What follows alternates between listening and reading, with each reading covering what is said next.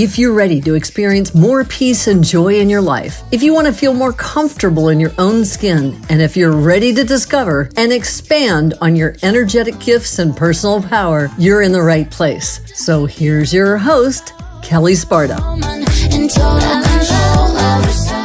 Welcome back to Spirit Guides. I'm your host, Kelle Sparta, transformational shaman, spiritual coach.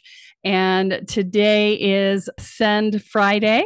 And so we will be talking with Wendy Stevens she's a guerrilla marketing consultant.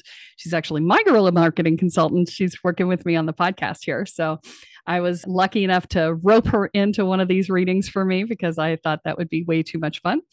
And we are going to say again? Way too much fun for you. So welcome to the call, Wendy. Thanks. And we're going to be doing a spiritual evolution energy reading today, which we call our seer readings. If I'm sounding a little croupy, that's because I'm still getting over being sick, but this is still going to be awesome because good news is I don't need a brain to do this. Because I'm not the one talking. It's spirit talking through me. And so I can be completely useless and spirit will still be brilliant. So we love that. Channeling. Just nice to be off the hook. Thanks for having me. I'm thrilled to be here. Super excited to have you. So the reason I'm not letting you talk too much is because normally I don't let people talk too much on these. And of course, normally I don't know the person. So, I'm kind of defeating the purpose with this one, but that's okay. We know each other in a business capacity. And so, I do obviously know some personal stuff about you, but I'm sure that more things are going to come up than that in the read. So the way this works is that I'm going to send a little bit of my energy out to you. And so I'm going to need you to give me permission to make a little Kelle-sized hole in any shields you might have to let me come into your energy field so that I can read it. I'm going to start by looking at, if I see anything coming up from the outside, I'll let you know. I don't often. And then once I come into the aura, it'll tell you where you are right now. And then from there, we'll drop into each chakra, starting from the 7th and working down to the 1st. And what I'm looking for is what are the blocks, what's in the way of your next stage of your evolution. So I need to give this disclaimer at the beginning of each one of these because my people love to judge themselves. And so what I'm going to say is if you are at the beginning of a level of work, you will have a lot of blocks. If you are at the end of a level of work, you will have very few blocks. So please do not take this as a universal report card on your life, but just an indication of where you are in this particular level of your work. Because with each new level that comes up, if you've got almost no blocks now, the next new level comes up, you'll have a ton of blocks. And that's just so how the whole process works. Right. So just keep that in mind as we go through the process. As we go through, some themes are going to become evident. Anywhere from 1 to 3 themes are usually evident for people. The blocks that I'm looking for, I have done over 3,000 of these energy reviews over the last 15 years. And so the blocks that I'm specifically looking for are the ones that showed up over and over and over and over again for people. And so everybody on a spiritual path has some of these. Nobody has all of them, but they all have some. And so I start off looking for those, and then I ask if there's anything specific to you that's unusual that my guides will tell me. And I do that in each place. So please ask questions as we go. Interrupt me, because at the end of this, I'll remember maybe 15 to 20% of what I said because I'm channeling. My brain doesn't store memories the way it normally does. And I understand from you before we got on the call that you do know what the chakra system is. So I'm not going to explain every single one of those as we go through, but I will probably give you a little bit here and there. And then I'm trying to make sure I cover everything. It's early and we're still in your brain, not channeling. I know. Oh, wait, you got your coffee. I get to too, right? Absolutely. So please make sure that you stay focused on this reading during this and don't get text messages and other things coming through, because as an empath, because everybody I know is an empath, as an empath, you're going to invite that person into your energy field and suddenly I'll be reading them and you, which will be a really messed up read. So everything's shut off. Everything's shut. Great. This is part of the standard spiel too. Okay. Do you have any questions about the process before we get started? No, I trust you. And so I'm ready to flow. Awesome. Okay. So then do I have permission to enter your energy field for the purposes of this reading? You do. Okay, here we go.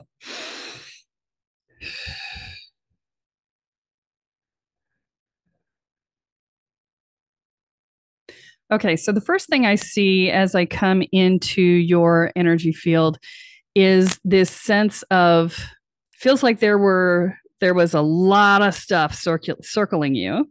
And that was the first thing I saw was like all this stuff circling you. And then it clears. It's like it's the space around you is opening up and all of that crap is like flowing away, which I know your circumstances, so I know that that's true. And so yeah, so that's good because that's clearing and I don't see anything holding on there. So that's super good. Okay. And then let's come in.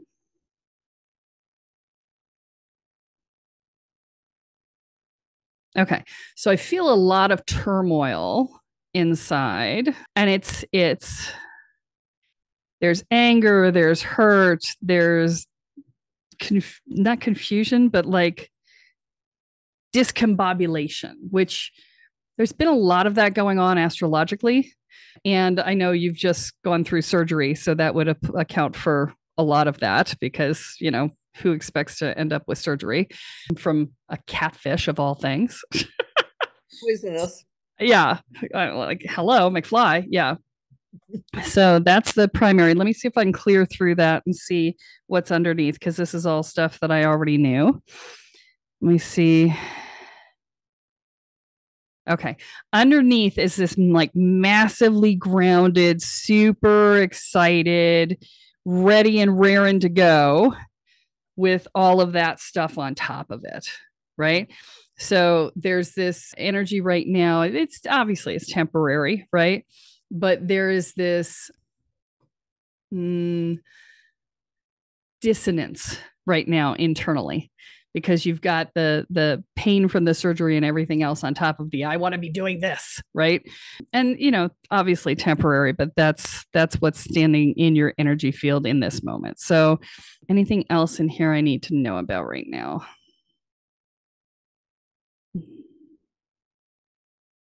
You keep saying no and then saying wait. So give me a second. I don't know what that's about. Okay. No. Okay. All right. Maybe I was just supposed to wait for things to line up. Sometimes when I carry the energy of change and transformation. And so sometimes when I say things, they ripple through your energy field and I have to wait for everything to balance. So I don't know. But yeah. Okay. So let's come into the seventh chakra. All right.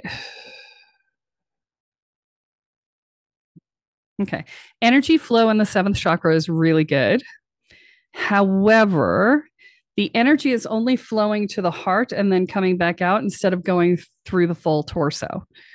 So it's like you're coming down, going through the heart and then coming back up. So everything from the third chakra to the root chakra is not getting fueled by your crown chakra energy. So you're only partially energized. So the solution to this is a very easy one. It's called the tree meditation. I'll send you a copy when we're done. For those who want to get a copy, there's one on YouTube now. And if it isn't on YouTube anymore, by the time you hear this, it's because it's in the community and you can go find it there. It'll be at spiritguideschool.com when that's up and running. So, okay. But the tree meditation will be a simple solution to that. So that's a quick fix. That's what I forgot to say. I know I was forgetting to say something in the beginning. Is if there's a quick fix, I'll give it to you in the moment. If not, we'll talk about it at the end. That's what I meant to say. Okay. And so so that I would adjust. And then let me just check and see here.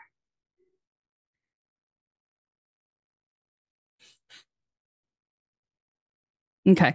So you're really good at talking to your higher self, but you really just say, talk to the hand to your guides because they're literally sitting on your crown chakra knocking to get in. And it's going clunk, clunk, clunk, clunk like metal, right? It's like you're like not letting their messages through. You're happy to let your higher self message through, but you're not letting that through. It feels like you have associated them with a parental authority figure that you didn't appreciate input from. And so therefore they're not getting through either. You may want to shift that perspective in your mind from parent to partner for your guides, because they aren't parental figures. We often will treat them like that, where especially if you came up through a Christian background or any Judeo-Christian background where, you know, God is parent and everybody else is child. And we get a little authority figure-ish with our guides and our guardian angels and things like that. And they're really not parental figures. They are partners. They're actually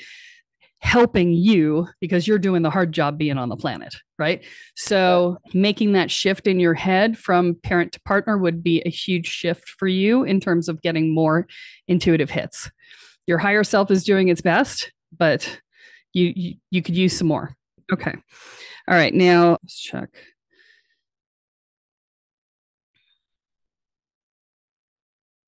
Okay. So one of the things that I look for is a blocked masculine, and masculine energy in this case isn't about male versus female. It's about the traditional structure and form piece of the masculine, right? It's a, you know, focus and direction and whatever. And this feels very hit or miss. So it's like when you're on, when you're not, you're really not. And so it's a back and forth on this one. And so let me just see what they're going to recommend for this. Oh, interesting. They're saying that supplementation with magnesium would be super helpful for this for you. That's the first time they've ever given me a supplement. Okay. 3,000 energy scans, never had a supplement come through, but they're saying supplement with magnesium. It will help. Obviously, check that against any medications you're taking, but legal disclaimer. It's great for the heart. Yeah. It's great for everything, but yeah, that's interesting. Anything else? Hold on. Let me see what they say. Nope. They're saying do that. That's going to be your best bet. Okay. Let me see what else is going on here. Oh, big time mind on overdrive. Okay. So mind on overdrive is when your brain just goes la la la la la la la la at you all the time. It's like you've got a plan on a backup plan, for your backup plan. You got 40 different things on your plate. Da, da, da, da, da.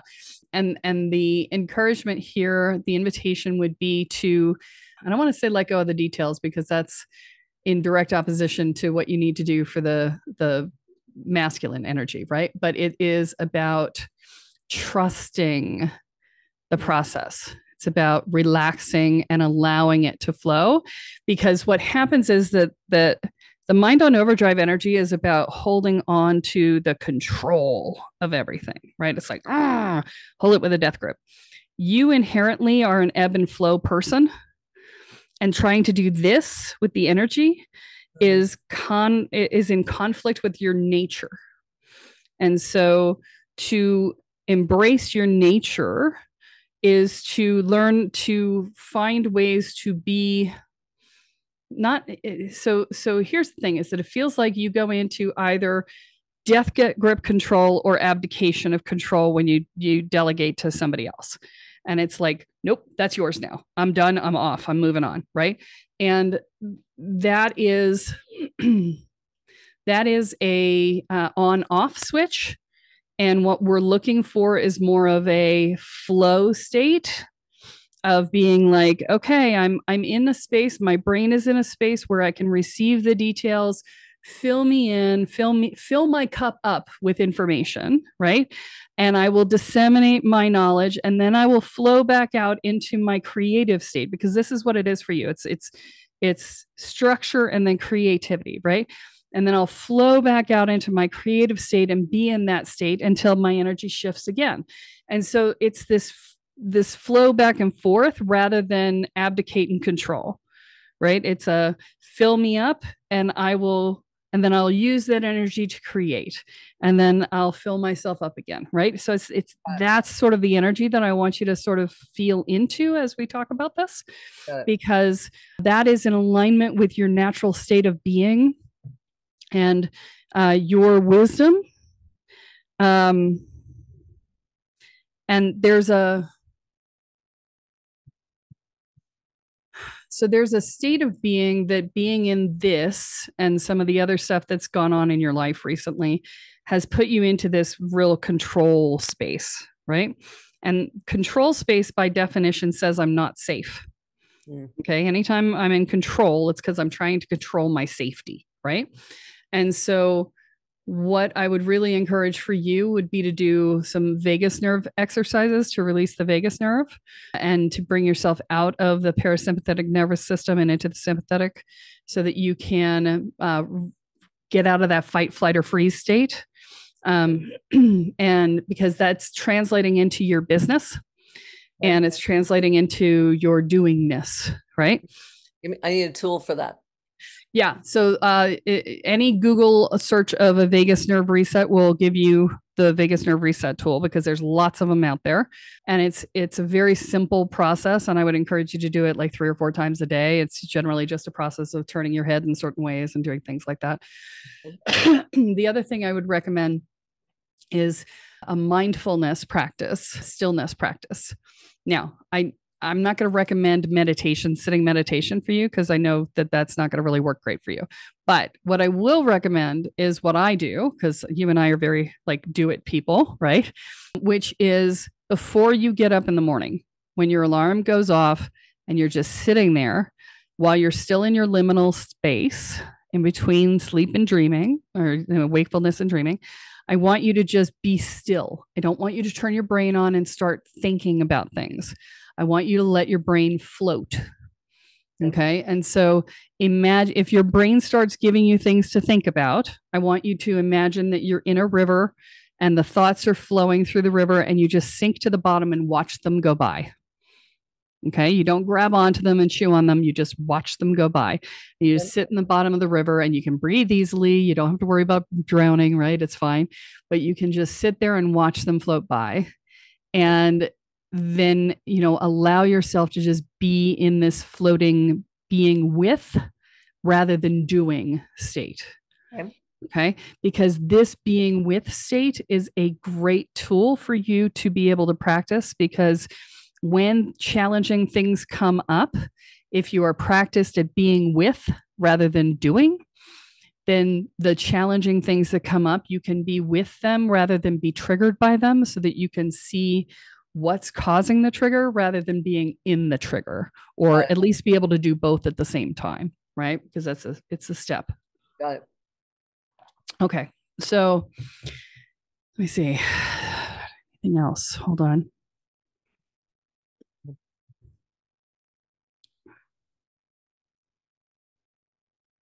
Okay. So the other reason you're not hearing your guides is because you are a natural channel. And what that means is that you have the ability to do basically what I'm doing right now, which is pulling the energy through and allowing, your guides or entities to talk through you. People who are natural channels who have figured out how not to channel, because that's the very first thing you should learn if you're a natural channel, is learn how not to channel, because effectively channeling is possession with permission.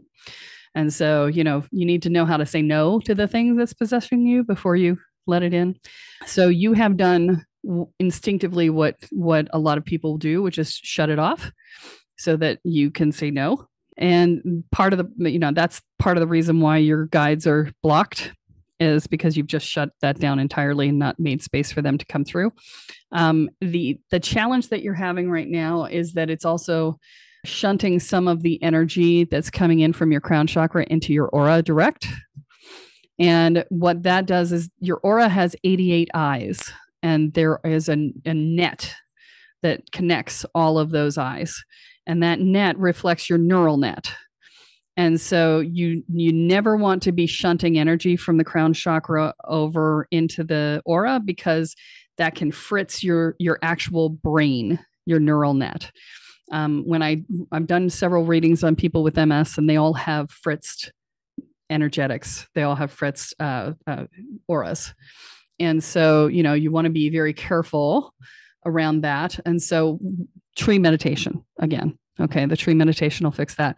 And then with your cap, which I don't I don't want to say that's a bad thing. It's not a bad thing. The cap is good. It's keeping things out that you don't want in. And if you're not going to learn how to channel, you should definitely keep that going.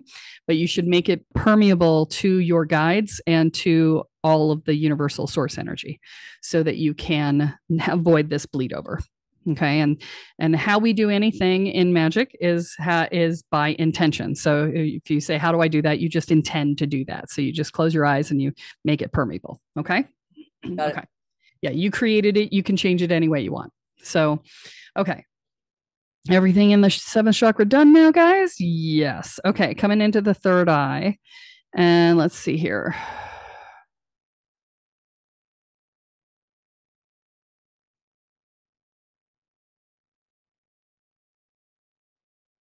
Okay, so I'm checking the transmitter on your third eye. So there's two ways that we use our third eyes. There's the transmitter and then there's the receiver.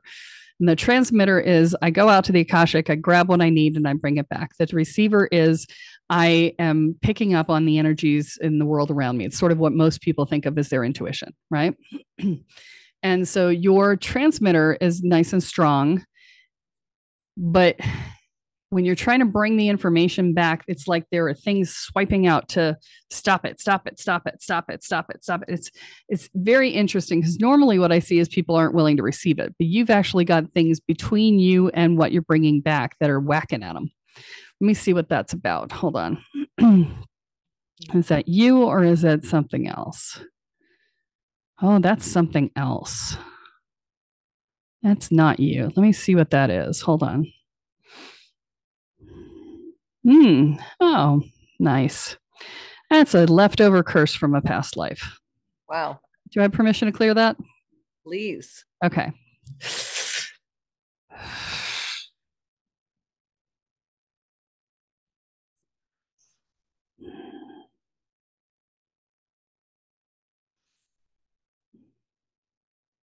Let's see. Okay, let me test it again. Regeneration. Thank you. I had a feeling that wasn't fixed. Hold on. Okay.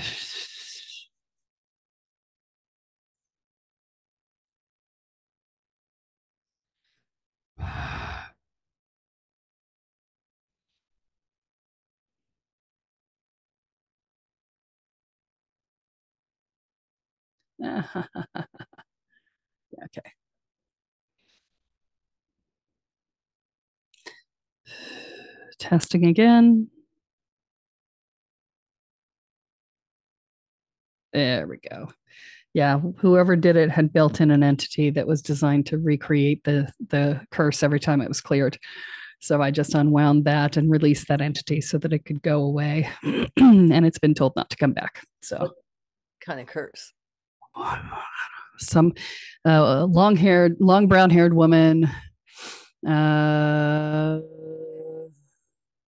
She just didn't want you to be able to get the information. She was, hold on. She was angry with you. She was jealous of you. She was spiteful towards you. She was your rival in another lifetime, and you were the star reader. And she did not like that. And so she cursed you and added this regeneration so that every time you had the curse removed, it would regenerate itself. Wow. Yeah, fun.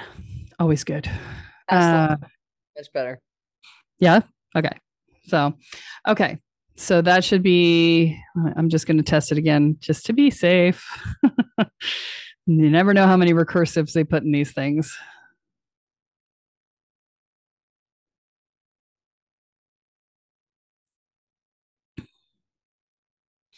All right, I'm just going to go a step further and wrap up her intention and banish that. And then that way that can definitely be gone, because it still feels like there's some energy there. So.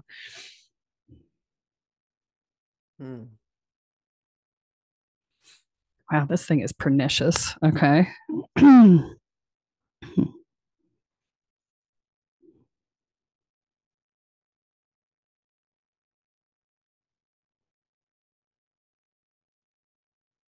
Okay, there we go.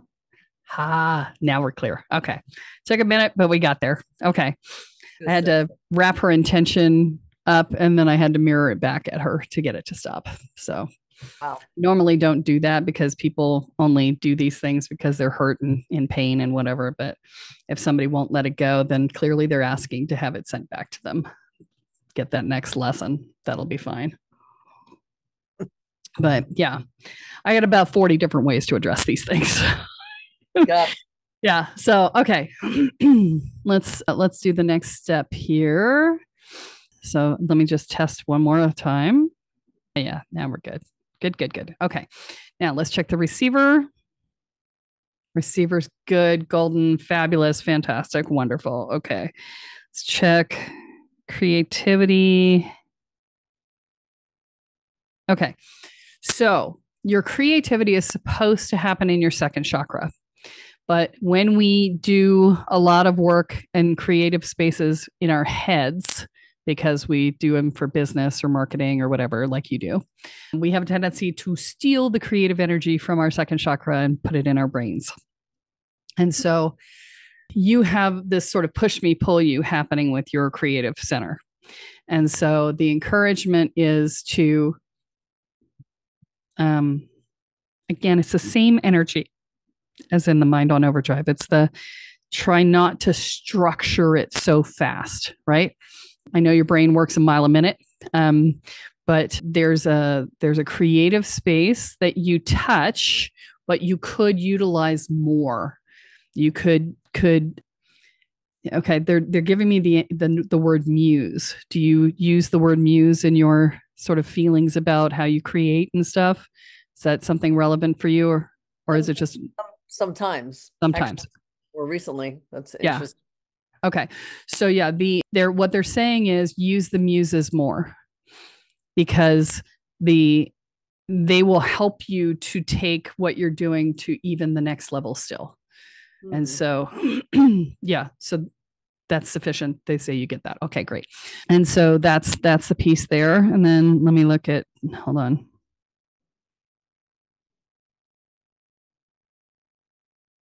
Okay, so your trust in the universe / trust in yourself is a bit challenged. You want to believe that the universe is taking care of you, but certain situations have blown up in your face, and now you're going, well, can I trust myself? Can I trust the universe? Can I? So the key here is to shift what you have experienced from I'm not, I wasn't safe, I wasn't, being taken care of, I wasn't whatever, to here's what I learned from this situation, right? And when you can take it out of an energy of victim space and into an energy of I had this experience, this challenging experience, so that I could learn X, Y, and Z. Mm-hmm. Then it helps you to be able to trust yourself and trust the universe again, because it was for a purpose. Right. So the key at this point is to start taking the gifts out of the challenge so that you can take that and, oh, good, she's yawning. That's fantastic. Yeah. So when our brains are trying to take in new information, we will yawn to bring more oxygen to our brains to allow us to take it in. So that's actually a really good sign that you're yawning. So it's like, I'm not even tired. Right. Yeah. That's your brain is trying to take in the information. So yeah, I'm getting all kinds of tingles on that one. So the encouragement is to start to take the gifts out of the experience so that you can say, okay, this came to me for a reason. This had a purpose. And so that you can release the energy of victimization that came along with it, because you don't want to hold on to that, because that will just generate more of that for you, right? Whatever we invest in energetically, emotionally is what we bring to us. So what you focus on expands, right? We say that at the end of every episode. So, so that's the encouragement here, is to start that process, because you're at that stage now where that's possible. Okay. You're out of the active energy of it. So it's possible to start doing that, and doing that for you will start to make the shift in this dynamic between you and the universe and between you and yourself, especially when we have challenging relationships that we opted into. We start to doubt ourselves. We start to say, well, can I trust my own sense of anything? Right. And so what I would encourage you to do is to make a list of all the ways in which you've made great relationship decisions, and say, this is one decision out of, 50,000 in my life. And, everybody makes a mistake sometimes, right? And to be able to put it in that perspective and then also say, and maybe it wasn't a mistake. Maybe I needed to learn these things, right? Maybe this was exactly what I needed in order to take the next step in my life, right? And so all of that. Let me see here. Okay, so here's how this dynamic works. Okay, so when you have a lack of trust, so we are the universe and the universe is us. So when we can't trust ourselves, we can't trust the universe. When we can't trust the universe, we can't trust ourselves, right? So if either end of that gets broken up, we both sides get damaged because it's a reflection, as above, so below, right? And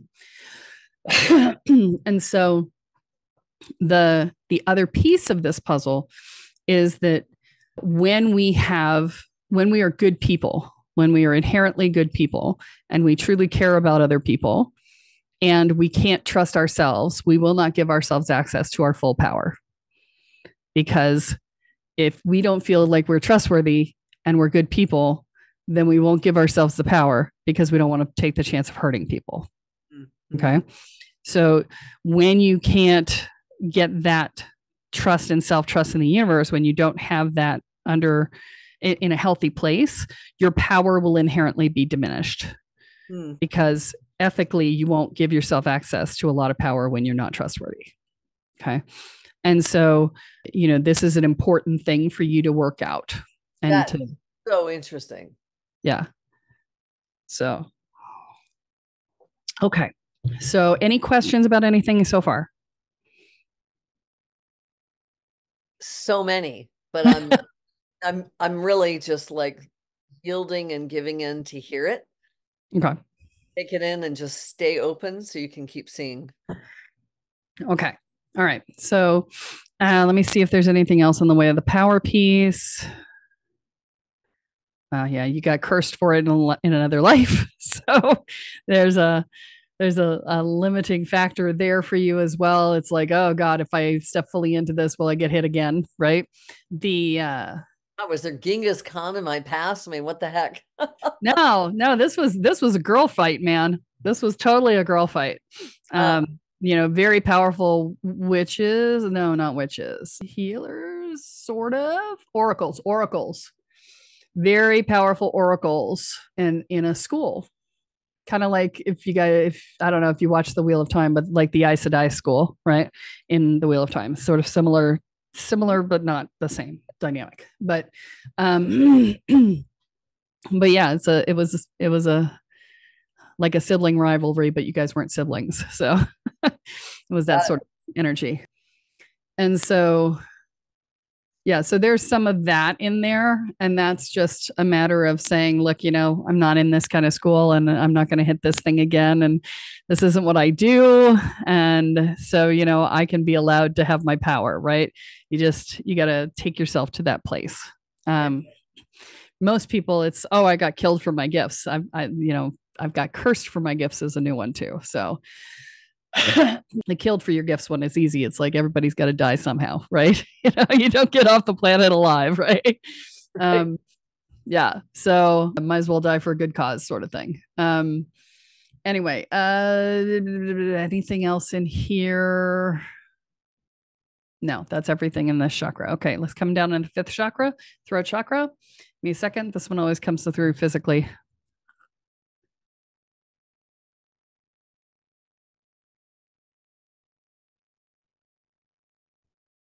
That's interesting. That's very interesting. Okay, so this is a really solid self-expression energy. Usually I get like a straining forward or a pushing out or whatever, but your mouth is just open and the energy is just flowing out.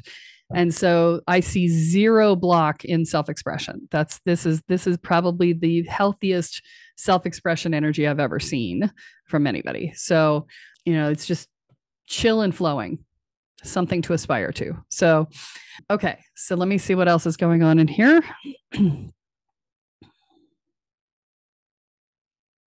Okay. So you have a tendency to want to do people pleasing communication, but you do not allow yourself to do it.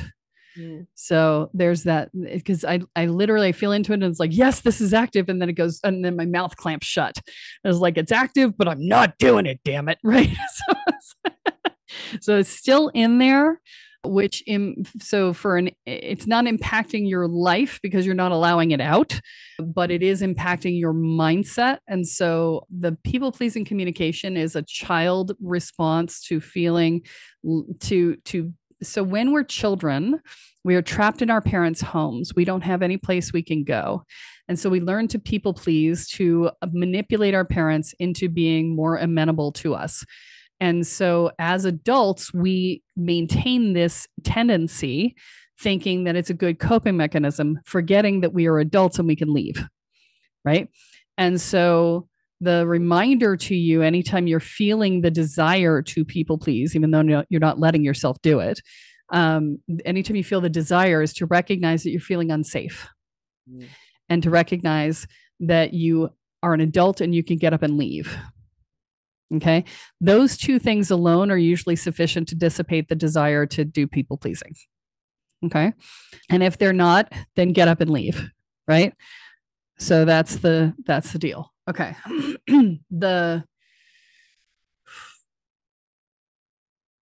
No dependence in asking for permission. So you're good there. That's another child pattern of getting approval. Not hiding, not wanting to not be seen. So that's good. Anything else in here? Nope. You're looking good in this chakra. This one's rocking. Okay. Let's come down into the heart.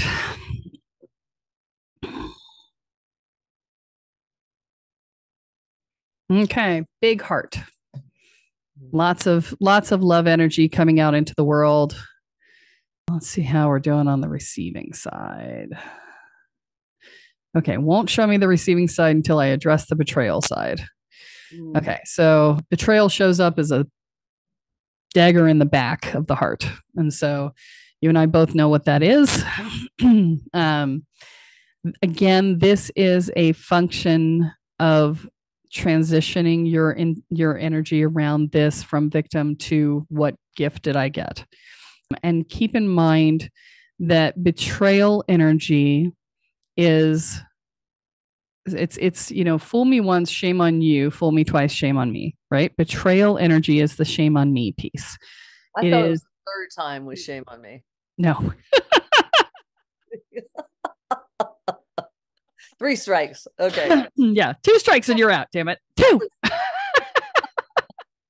So, but the energy of betrayal here, when it sticks with us. So the first time somebody betrays you, it's a surprise, right? The second time you've betrayed yourself by refusing to believe who they were the first time. Right. And so betrayal at its heart is a sense of someone told you who they were.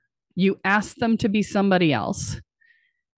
Even if they said yes and they wanted to be somebody else, it wasn't who they were. And they were inherently going to go back to being who they actually were.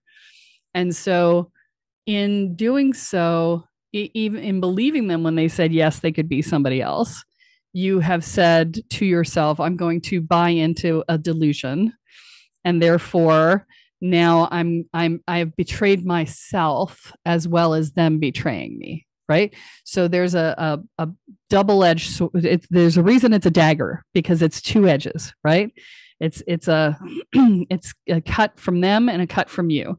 Right. And so you have to come into a space, you have to clear the energy of the experience by taking the gifts from it, but you also have to come into a place of forgiveness for yourself. And I will tell you that forgiveness, my favorite definition of forgiveness is Carol Burnett's. Forgiveness is giving up all hope of a better yesterday. Interesting. Okay. It's not about saying it was okay. It's about saying it was what it was, and no amount of wishing it was different is going to make it different. Right? I can't change the past. I made the choice I did. And these are the gifts that I got out of that experience, and I'm going to choose not to do it again. Right? Yeah. So all of this, and I learned this, here's the red flags I identified, and now I know how not to do this again. Yeah.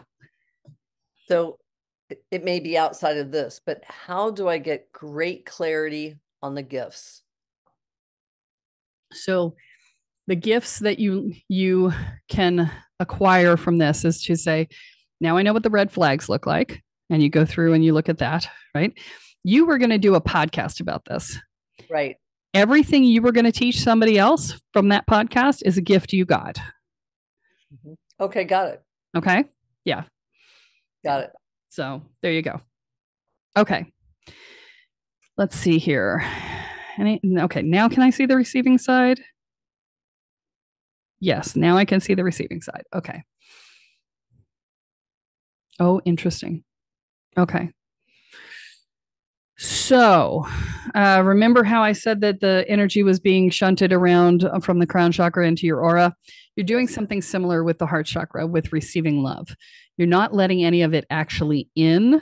You're just allowing it to circle around your heart. So it's like you can feel that it's there, but you're not like letting it in. And the reason for that right now is because of that betrayal piece. Okay. So it's super important for you to address the betrayal piece so that you can let the love in, because right now that's the reason you won't let it in. It's because you don't trust it. Okay. So you need to clear the betrayal piece and forgive yourself so that you can let it back in again. Yeah. That's a big one. Yeah. Yeah. So, again, all of the ways in which you made good choices around relationships in the past would be a great way to do this work, right? Because if you can, yeah. In the front row. Yeah. So when I've done a clearing exercise, write everything out, I mean, pages and pages and pages, shred it up, wooden bowl, burn it, take the ashes, walk out in the ocean, like great intention. That might just have been a little teeny tiny step one, I guess. Yeah. Oftentimes we try to clear and release before we've processed, because we want to throw it away rather than deal with it. So you need to sit with the self-anger and the upset and the I can't trust you and what the hell did you do to me and da da da da da energy in order to allow yourself to feel all your feels before you let them go. Okay. It's important to do that because whether we feel like we've self-abused or whether we feel like we've been abused by somebody else, it's a spiritual bypass to try and forgive and let go before you get upset. You have to get upset first. And the reason you have to get upset is because it tells your inner child, your subconscious mind, that you didn't deserve it. If you don't do that, then you will inherently assume that you did deserve it. Okay. And so that's the reason why we don't let ourselves let it go. Got it. So, feel all the feels, be upset, cry, be angry at yourself, be angry at the other person, be up, sad and hurt and victimized, blah, blah, blah. Give yourself the pity party. Give it to you because you need it. Okay. Have your pity party, be in it for give yourself a time limit, right? Somewhere between a day and a week max. Okay. To be in it and then be done with it. Okay. But you have to feel your feels. Okay. And so once you've done that, when you are sick and tired of doing it, right? Now, when I say between a day and a week, I mean, if you are full on pity partying 24/7, okay? If you're going to do it here and there, it'll probably take a few months to get through it. But if you're full on pity partying, I would say no more than a 24-hour pity party time frame, okay? But I remember going through this with a partner. Say again? I think I'm going to distract myself from my life and go check into a place at the beach and just 24 hours. There you go. Thank you. Sounds like a plan. Yeah. But I was always taught you don't do that. Yeah, I know. But you get it's in you. You got to let it out, right? So yeah. All right. So you let it out. You let yourself have your feels. You move out the other side and you're like, okay, Now you start to question your assumptions. Have you ever seen Byron Katie's The Work? Oh, yes. Okay. So for those of you listening, if you don't know what I'm talking about, all you got to do is just Google Byron, Byron, Katie, Katie, The Work, and you will find the 4 questions that are relevant here. And at that point, when you've let all your feels out, then you're going to go and you're going to do the work around it. And you're going to take all the things that you're beating yourself up with and say, is this true? Can I absolutely know it's true? Right? All those pieces. Okay. So, all right. Is that sufficient for you? Yes. Okay, great. Okay. All right. Let's see if there's anything else in the heart chakra. There's grief. Yes, we've got grief in the heart chakra. Okay. Not surprising. Betrayal often comes with grief. So there is a sound healing on clearing grief that I will send you when we're done with this. And again, if you guys want that, you can find it in the spiritguideschool.com thing. Yes. There's a string of those before the betrayal, really aware of, but so whatever it is you're recommending, I can go back through and sweep out. Okay. Yeah, it is cumulative. So the more you listen, the better it works. Okay. Okay. Yeah. You do not want to listen to it while driving, though. So I know you like to do things while driving. Don't listen to this while driving. So, okay. And anything else in the chakra? No. Good. Okay. Coming down into the 3rd chakra. Okay. So the 3rd chakra holds your identity, your inner child, and your power, and the stories you tell yourself to rob yourself of your power. It's a big chakra. Okay. So let's see here. Let's look at identity.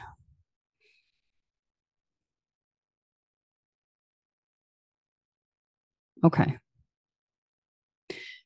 So when I look at your identity, it is big and solid, and but so the first impression of it is, whoa, right? Just big, solid. I that was like Wonder Woman, Warrior. I hope that's yes. Yeah. Okay. but it's a big old robot being run by your inner child. So when I don't look at the man behind the curtain sort of thing, right? It's you come around and there's this little girl in these patent leather shoes and this pretty little pink floofy dress, and she's like pulling all the levers and doing all the things, and she's tired, but she's working furiously. And it's interesting. I haven't seen anybody put these 2 together before that I recall. So let me just take a look and see her separately.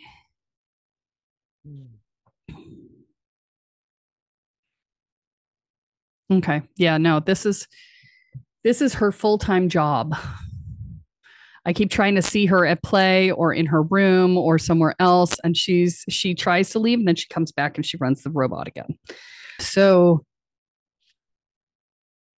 what this says to me is that you're like on the edge of burnout every 3 seconds.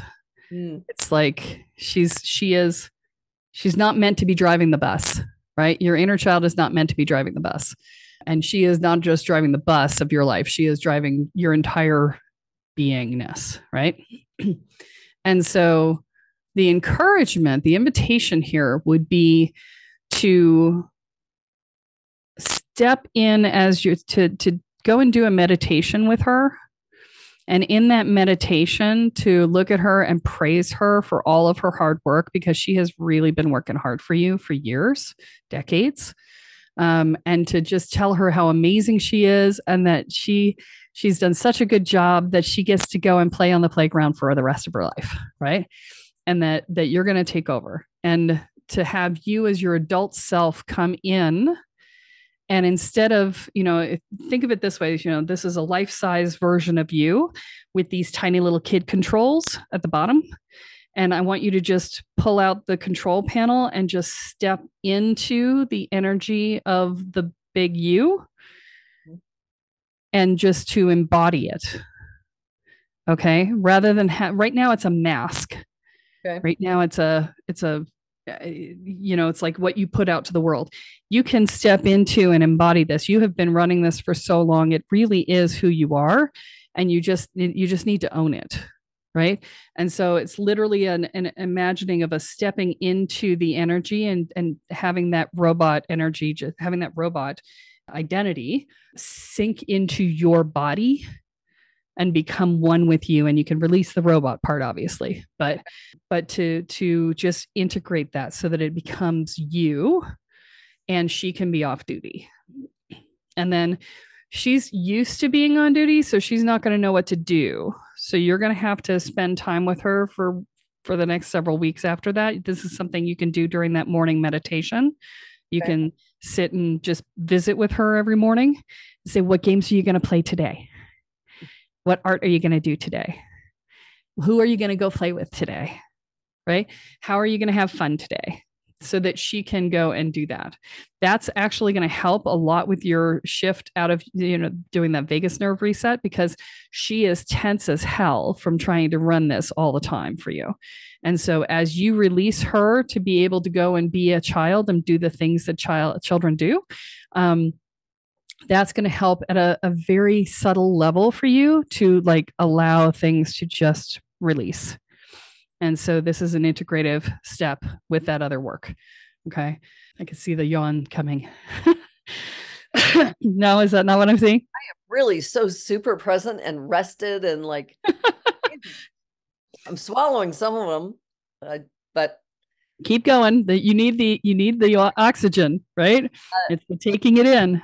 So taking it in. This is just your brain doing this. So, okay. So yeah, okay, that's everything with that. Let me look at the stories. Okay, there's an inherent not good enough story in here, which is not surprising because your inner child's been trying to run your whole freaking life. So she's never going to feel like she's good enough because she's not meant to do that, right? And so that's in there. Let me check and see what else is going on. Yeah, there's some too big, too much going on in here. Another no big surprise. So too big, too much is often we were rambunctious children and our parents are like, shut up, you're not meant to be seen or heard, right? It's all of that. For this feels like it's also been perpetuated by the thing that we were just looking at with she was being a lot bigger than she was sort of energy. And so as you were stepping into that in adolescence and early adulthood, that got reinforced as well. The what, you can't do this, you're not good enough, blah blah blah blah blah, all of that. So let me see here.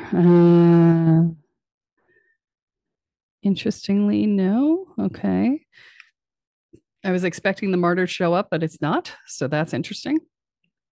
Good, but interesting. Let's see here, what else.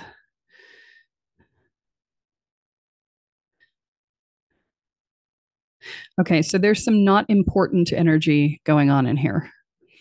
So the thing about not important energy is that we think that it's other people are treating us as not important, but in actuality, it's we are not treating ourselves as important. We are last on our own priority list. And therefore, we are unimportant in our own lives. And so when you want to address this, the very first thing you need to do is reverse your priority list and put yourself at the top. And I know we're trained, we put our partners at the top. No. You have to be at the top.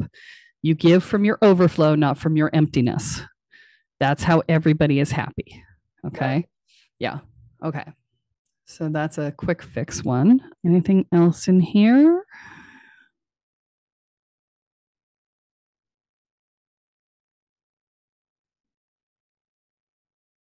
What am I seeing? Hold on.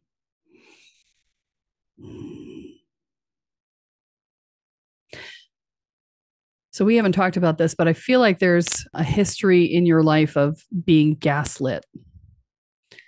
That feels like there's one relationship in which you were gaslit. So gaslighting is, your feelings are being denied, that you're being told you're crazy, that you're being told that can't possibly be true, and blah blah blah. That happened in one. Yeah, that's what I was feeling. I'm like, it feels like it's one relationship. And there's still that little bit of self-questioning that comes from that gaslighting experience that's still sitting in here. Sure. Yeah. That's a good question. Yeah. So you're aware that I met someone that had been on the path of that very same person. As soon as I got that validation and that was the first thing she said to me is, "You're not crazy." Right. So that's outside validation. How do I then make sure I've internalized it and released it? Yeah. So again, this is a function of coming back to the trust in yourself. It's that same piece of, let me list every good decision I've ever made. Mm-hmm. Right. And let me list all the good things about myself. And let me list how many people have reinforced those, right? Because you borrow other people's belief until you can believe in yourself, right? And then, let me look at the one person who said this was all wrong. And what is the possibility that that one person was right and everybody else in my life, including me, was wrong? Right. Not much, right? Gotcha. So you literally, you have to win the debate with yourself and be like, nope, this person was just an ass, right? Okay. Okay. Anything else? No, that's everything. All right. Coming down into the second chakra. Second chakra is bright and shiny. That looks good. Checking. We already know about the creative center and how it's being shared with the sixth chakra, third eye piece. Anything else? Okay, so it feels like your passion has been somewhat dampened. Let me check and see what's going on with that. Okay, so there's some fear around it. There's some not okay about it. This feels like it's all wrapped up in that one person again. Okay. But interestingly, it's not just in your sexual center. It's also your passion for life that has been impacted. There's a passion comes with abandon, right? And your abandon has been like put on like lockdown because you don't trust it anymore, right? And again, this is all part and parcel of that work that we've been talking about along the way. Okay. So as you release this other stuff, this will come and work with it. Okay. Yeah. So I've been aware of that, and it's truly the first time in my life. And I've done Phoenix from the Ashes in different ways in my life. So this one was I thought, wow, this is really interesting. And then when I think about it, not so surprising, but I just thought, if I give myself some time, reconnect to who I really am in the lifetime relationships, that it would start to heal. So what else can I do? No force. Yeah. Yeah. The other things that we've been talking about will all impact this.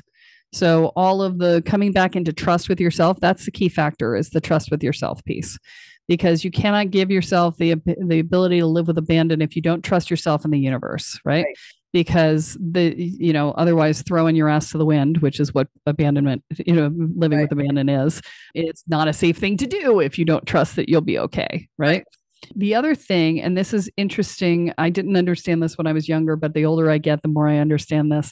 There's a thing about the older we get, the more fragile our bodies become. And we have more of that fear of what happens if we live with abandon sort of thing. So there's an age-related thing for this too. But the key again to that is you got to die somehow, right? You just got to lean into that and be like, right, gotta die somehow, whatever, right? And especially since you've just recently been injured by being on vacation, right? That will not. So that is actually a reflection of this fear, right? So Tell me more about that. Okay, remember that our belief structures create our reality. When you're living in a place where you fear living in abandon, and you go and do something that is related to that, like I'm going to go and have this wonderful vacation, then your inner self, especially with as powerful as you are, will manifest things to keep you from that reality, right? And so, for you, I know that this last vacation wasn't much of a vacation because you missed your flight and then you missed the thing and the connections and the bags and blah, blah, blah, blah. It's like nobody wanted you to go on that boat, right? like no. And then you ended up with this surgery out of it, right? And so, there was this complete breakdown of the one thing that you were doing that was supposed to be this expression of abandonment, right?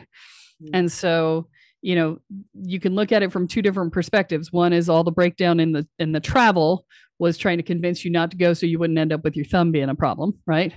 Or you can look at it as the universe was reflecting your fear of operating with abandon and saying it's not safe, and therefore created a scenario in which it was not safe, right? So It doesn't really matter which one of those is true. It's just addressing the abandoned thing will help in either circumstance, right? Because if you're not fighting against your own inner belief, then if it was your guides trying to tell you not to go on the trip, you would have been in alignment with that and been like, oh, I guess we're not supposed to go. Let's find something fun to do here, right? Whereas if it was just and if it was just everything being manifested by the fear of abandonment, none of it would have been manifested. Good question. Right? Would me giving you any feedback help anyone in the future listening or watching this? Sure. Oh, what the hell just happened? I don't know what happened. I don't know either. My entire sorry, my entire screen just flipped. So wow. Yeah. I guess not. I think it was a reminder coming up for an appointment or something. I don't know. But yeah. Short, quick snippet synopsis. Yeah. When my partner's 15-half-year-old cat that had nursed from looking like a little rat in hand, that animal passed. Our first flight canceled, second flight canceled. And so I was able to be with Sylvester, and it was a surprise, and he passed. So it was the way we were looking at it was, wow, God in the universe was so good that we got to be there. Yeah. Especially for my partner. Yeah. But then because it's a honeymoon, I want to support, love, care. And so, but yes, what happened. Mm-hmm. So it's fascinating to me that when I look at it and I trust, because I really do believe stuff, mm-hmm. and we weren't on the road when this would, whatever. I just trust and know that that's true. How do I learn? So I know it starts with the pity party, okay?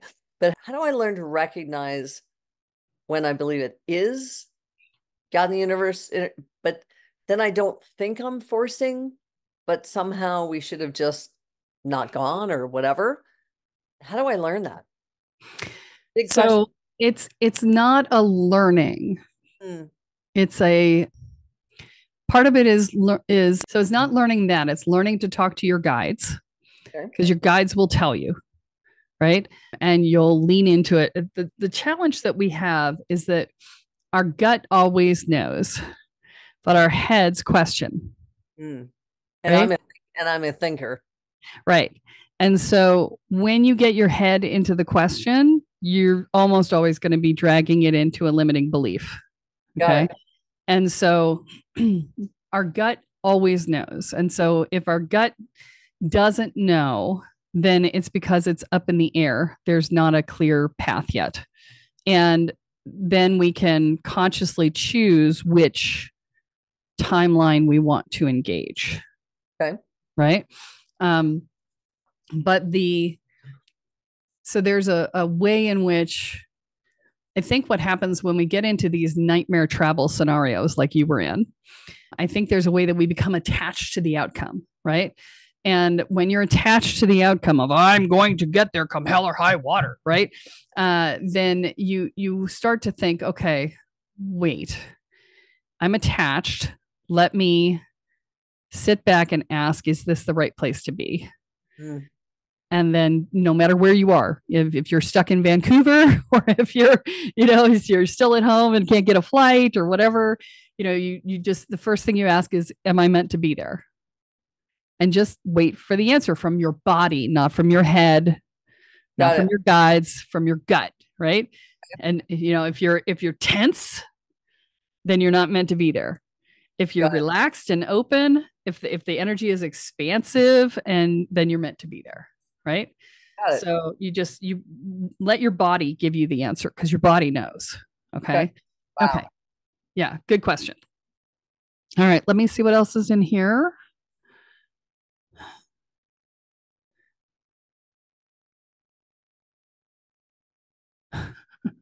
Okay. I don't see any attachments. I see a chocolate addiction. A chocolate addiction? Me? Is that not you? It's my son's crazy about it. I don't even consume it. That's interesting. Isn't that crazy? Why am I seeing chocolate? I've never seen chocolate as an addiction before. Why am I seeing this? Hold on. Well, I've got other ones for sure. No, I think the reason that it came up is because of your son. I think it's, hold on, let me look.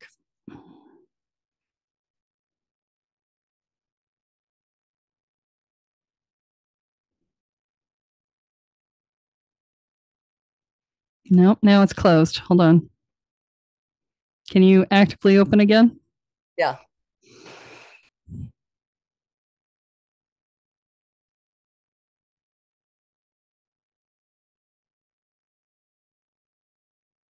I don't know where that came from. That's weird. Well, my ex-husband had a total obsession.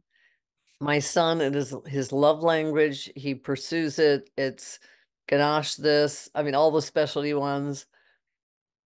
Yeah, No. that's so interesting. I'm not sure where they gave that to me from, because that's not, I can't remember ever seeing a chocolate addiction from anybody before. So I was in the addiction field. Did he get it from me when he was born? I don't know. I mean, what I was looking for is in the addiction field, I was looking for anything there, and what showed up was chocolate, which was weird. And so what that says to me, since you have two associations with chocolate addiction, both male in your life, that I don't think the chocolate was the important piece there. I think it was, there's masculine energy. It's hold on, language. Translating spirit to language is not always the easiest thing. Hold on.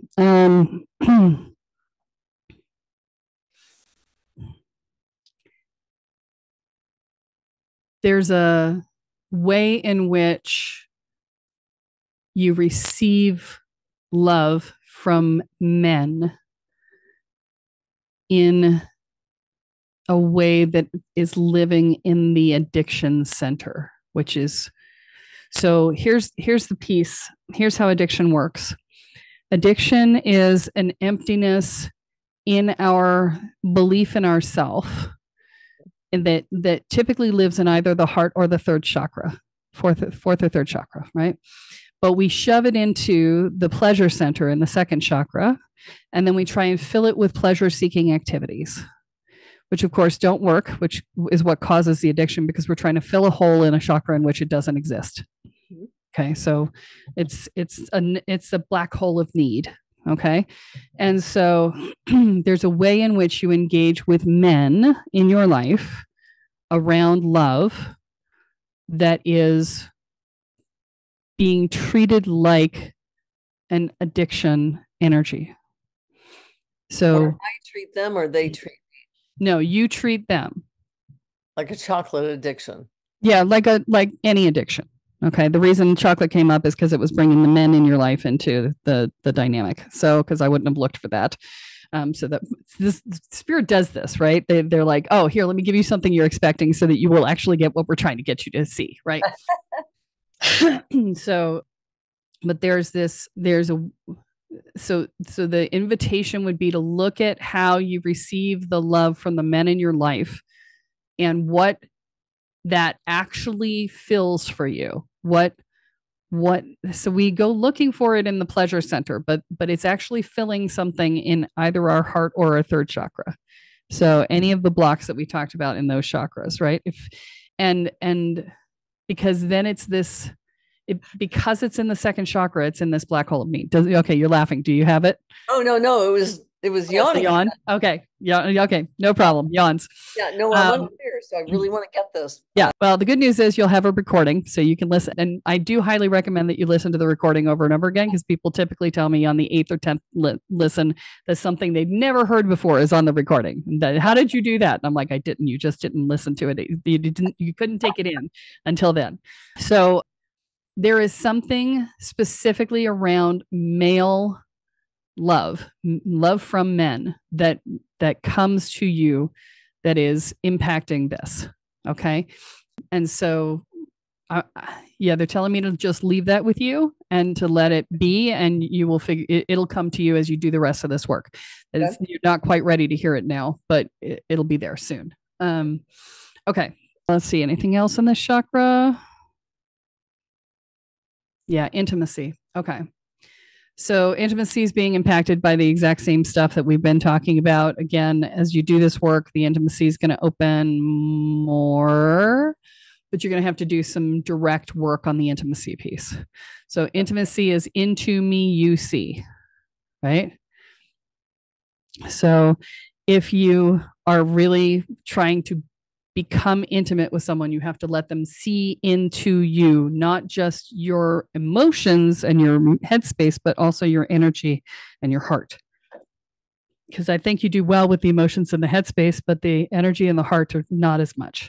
And that's mostly because you're not letting anything into your heart right now. Okay. So, yeah. Okay. When you're ready, this is going to be like the last piece of the puzzle. Once you've done all of the other work around letting go of all of this and getting the trust and blah, blah, blah. Once you've done all of that, then you may want to consider taking your partner to some Tantra workshops, because that will help you with the intimacy piece. Okay. And the energetics.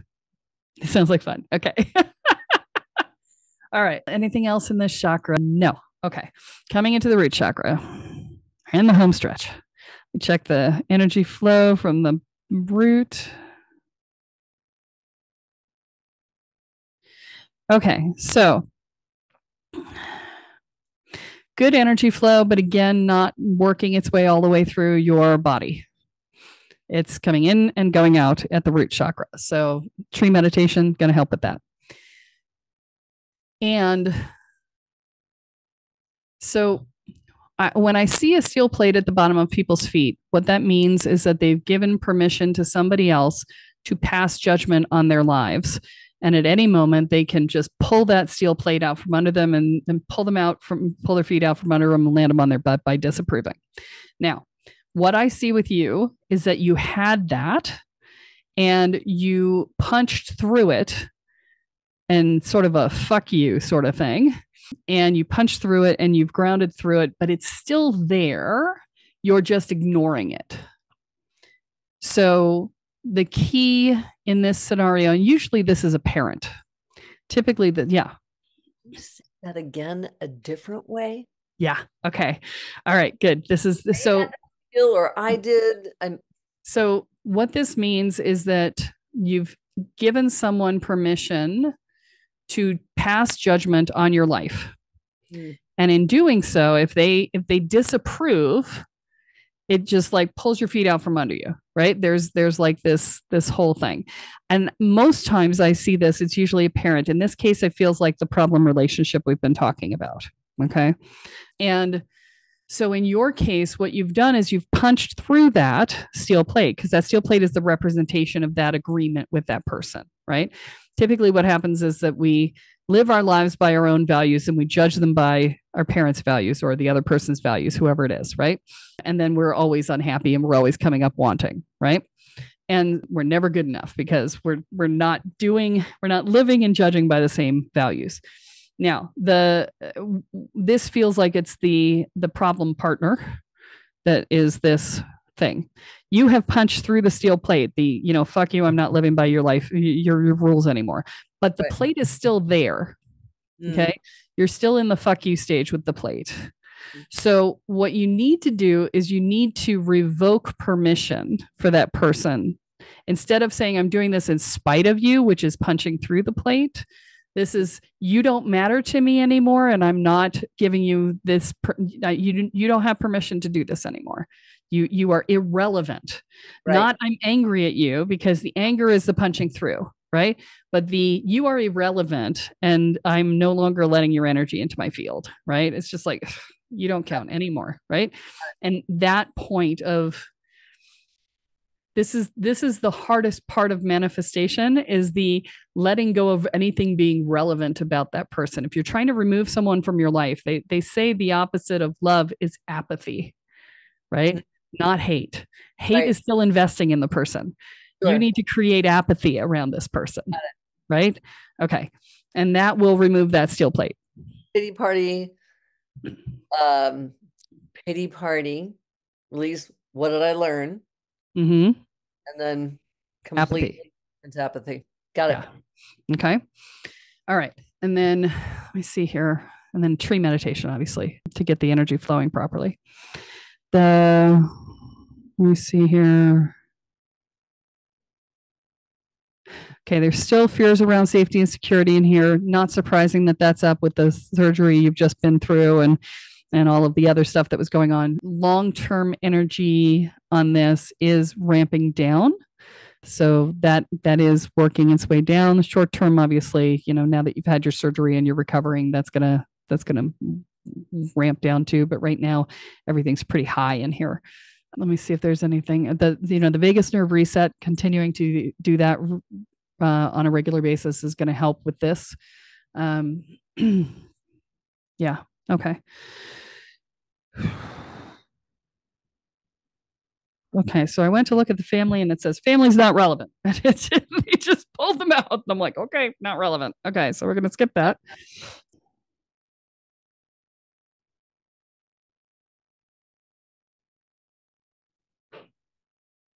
So I feel like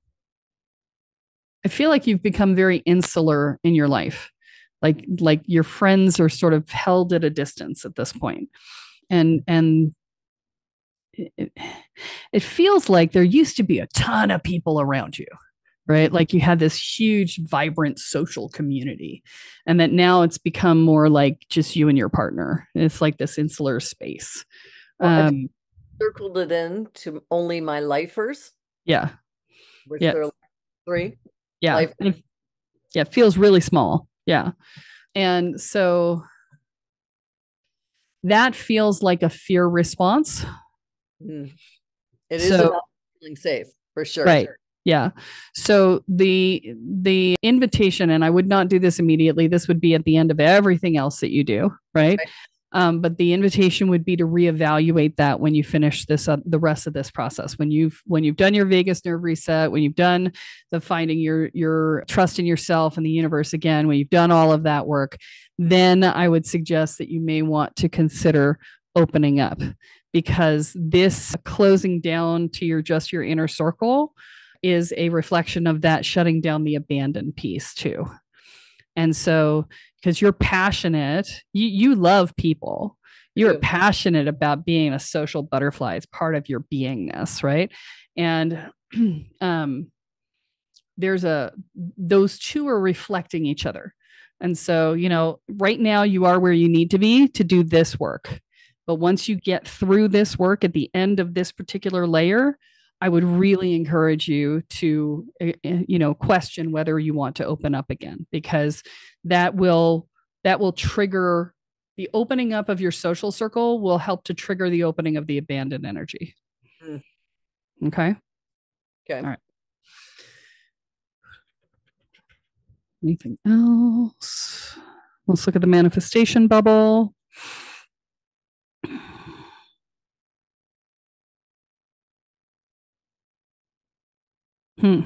Interesting.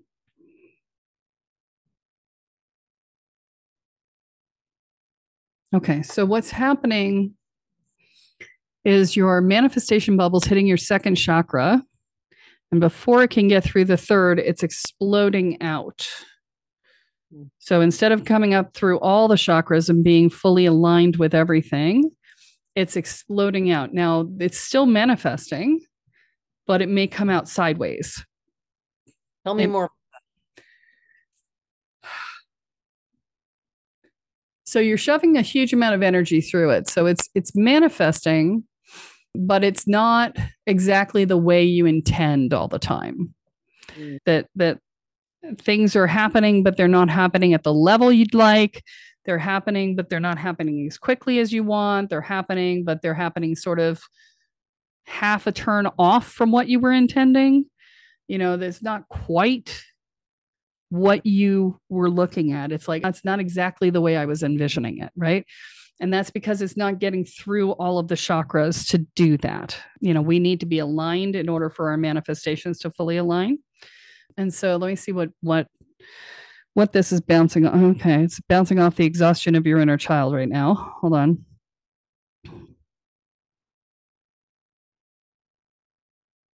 Yeah, no, it's just the exhaustion of your inner child right now. So when you do that meditation to take on that should clear that. Let me see where that gets to there. Okay, next piece is going to hit us. It's going to shear off at the heart because love and money are conflated in your beingness. What does that mean? It means that someone in your life used money as a way of proving their love to you. That was their love language. And so you have put love and money together in your mindset, and therefore that bleeds over into your business. And therefore, if you're not accepting love, you'll have a hard time accepting money. So that's going to be, you need to work on the love piece or pick them apart. But I got to tell you, it's a lot harder to pick them apart than just to open your heart. Okay. So we have a tool for that. Well, we already talked about that, right? We already talked about how to let people in and how to do all that work around forgiving yourself and letting go of, the hope of a better yesterday and all of that, right? How fascinating. Is 2 minutes helpful? Maybe Sure. 2 minutes, names changed to protect the innocent. Mm-hmm. Yes, interesting. So my first husband, father of my children, came from a family that owned one of the largest insurance companies in the country. And he drove a beat up VW Bug and lived in a place with no furniture. And so didn't want me to know, right? It was really important to him to know that someone was marrying him because they loved him. I didn't even get to meet or see anything. The point is, that was 100% how he was loved. Things given, things withdrawn, crazy. His trust he gets when he's 65, like it's crazy. But the point is, in the beginning, it just looks like Cinderella generosity until you figure out what it's really about. So it wasn't anything I grew up with, but I was in it for 10 years. Yeah. Golden handcuffs weren't going to look good on me. So I took nothing. Yeah. Zero. But that's fascinating that association is there, because it wasn't even in my consciousness that would be there, because that's not how my family operated, and it's not how I operate. Yeah. But that's interesting. Yeah, it's in there. It's a big insight. Yeah. So, all right. So once you've opened the heart, yeah, that opens things up more in your business. And the reason that you can be as successful as you are now is because your family wasn't like that. But the next layer of success opens for you when you can open up this heart chakra. Got it. Yeah. Got it.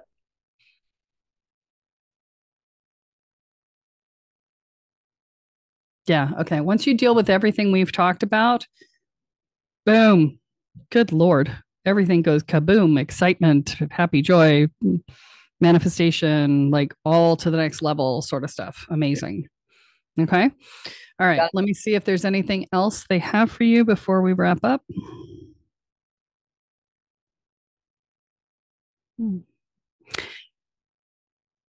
They're saying that they know it's been hard, but they're so proud of you.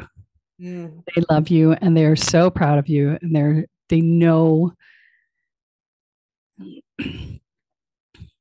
okay. So what they're saying is that you picked this path so that you could address all of these things all at once, so that you could be in that next space, because otherwise it would have taken you longer than this lifetime to get through these lessons. Ah. Okay. So they're saying you're just like you normally are. It's a, give it to me all at once so I can be done. Right. That was your choice, right? And so this was necessary in order for you to get to this next stage. And they're like, don't beat yourself up for it. It was a conscious choice before you came into this life, and it was a contract that you had with this person to do this so that you could get through these experiences and up level. Okay.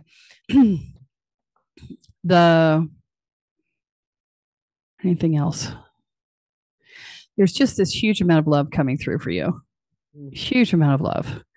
And so, they're saying, don't, we've been here the whole time, even when you weren't listening. So, and we're not upset about it. We've been loving you the whole time. Okay. So the minute you open, all of this stuff is coming through to you. Okay. It's there in your aura regardless, but it'll be more active when you open to it. So, okay. Let's talk about the themes and the things to work on. And we've covered a lot of it. The basic themes are self-forgiveness and learning to trust yourself and moving into a space out of victim space and into claiming the gift space and all of that. Right. So we've kind of really talked a lot about that throughout the whole thing. Right.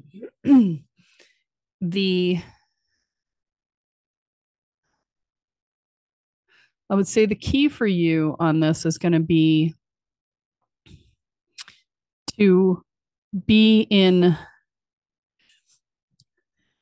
a lot of what you've been doing to try and clear this stuff has been sort of this active space of getting rid of. I want to be done. I want to be done. I want to be done. Okay. So the shift at this point is to a place of not trying to get rid of it so much as it is about trying to integrate it. Okay. So it's a beingness state, not a doingness state. Okay. To coming to a place of peace inside of yourself. That's your goal, is peace inside of yourself. And to be at peace is not a place to go.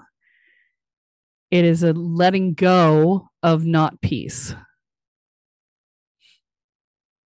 Got it. Okay. Yeah. Wow. All right. Yes. Okay. That's what they wanted you to know. Any questions? I'll listen to it a lot. I got pity party. I got a lot. And it is very interesting because I was raised and don't believe in victimhood at all. But here, the process I need to go through and go and address that in the pity party piece. Yeah, because when you're taught to like pick yourself up by the bootstraps and get on, yeah, I see where the healing really will start by just diving down deep, hard, probably not long. Yeah. Okay. So how do you feel? I feel great. I feel open. I feel light. I feel great. Was it helpful? Helpful on multiple levels. The chocolate one I got to figure out, but everything else just like nail in the head. And yeah, the love money piece was so not a part of my experience, but I did observe it. Yeah, and it had an impact. I didn't even realize it. Yeah, well, and the reason that it's between you and the next level, they just gave me this. The reason it's between you and the next level of wealth for you is because it puts you up at that level that they were at, that they were using manipulation with money to do. And so there's a connection for you between that mindset that they had and that level of wealth. And so you don't want to become that. Right. And so that's the piece to pick apart and to be like, money makes you more of who you already are.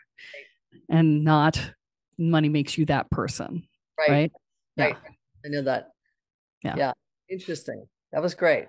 Yeah. Cool. Awesome. All right. So. Wow. Yeah. So that's all we have time for this week. And so this is Friday. So we will see you on Monday for our Mystic Monday episodes. Don't forget that what you focus on expands. What you intend is what you create. So choose wisely. We will see you next time.